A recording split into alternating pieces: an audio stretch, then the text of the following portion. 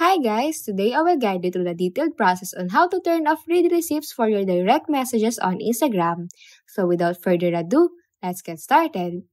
Okay, first things first, locate the messenger icon at the top right corner of your Instagram screen, then give it a tap to step into your direct messaging world. Now, once you're in your direct messages, choose the specific conversation for which you want to disable read receipts, and then navigate to the top bar of the conversation and tap on the username. So this will smoothly transition you to the user's profile. Now here's where the magic happens. Go ahead and tap on privacy and safety. It's usually towards the bottom of the options. And within the privacy and safety settings, find and toggle off the read receipts options under the who can see your activity. And that's it. You've successfully turned off read receipts for that specific direct message.